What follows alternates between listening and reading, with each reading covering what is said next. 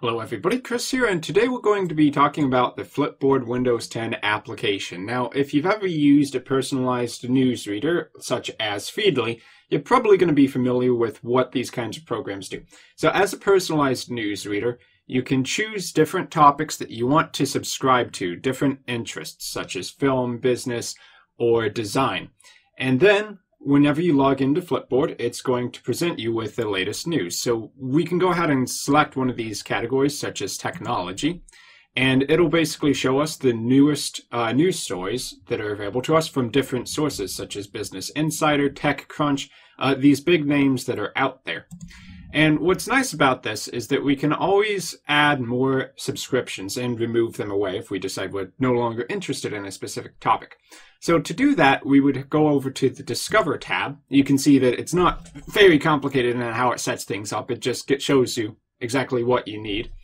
And from here, we can choose a lot of different subcategories as well. So for instance, we could go over to travel. And from here, is there a specific topic in travel we're interested in? Such as just the outdoors or adventure gear, different kinds of things that you can equip yourself with while you're out there traveling or hiking around. And whenever you want to subscribe to one of those topics, you can just click on them. If you want to turn the page and see even more, you can scroll down on the mouse wheel or click down here at the bottom. And then on the second and third pages of the Discover tab, we can see all of the different subcategories listed here where we can subscribe just by clicking on the little bookmark thing.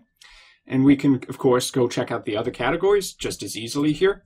For instance, click on Big Ideas and then go to the second tab if you want to see them all listed like this from top to bottom. So let's go ahead and subscribe to the World Wildlife Foundation newsfeed here by just clicking there. Now, if we go back to our subscriptions, it's going to show up there. It should be right around here. So if we click on here, we can see news that are specific to the World Wildlife Foundation now. So let's go ahead and click on that. And you can see most recent article, one that was a week ago, and so on and so forth. And the reason it's called Flipboard, of course, is because when you scroll down on the mouse wheel or click down here to change the page, it basically flips between the pages. That's its transition. So it's almost like you're actually reading a magazine. And that's actually kind of cool. Now, if you ever wanted to unsubscribe from one of your subscriptions here, you can right-click on the Your Subscriptions tab and go to Edit. From here, you can see all of your subscriptions, and you can remove any of them simply by clicking on the X button. So it's very simple, no hassle whatsoever.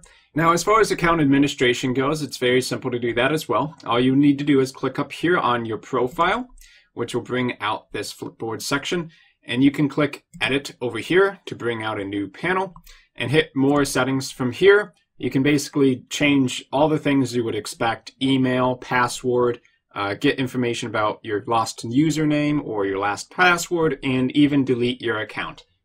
So that's all there really is to the Flipboard application for Windows. You can find it in the Windows Store if you're on Windows 8 or Windows 10. Aside from that, thank you for watching, and I will see you in my next video.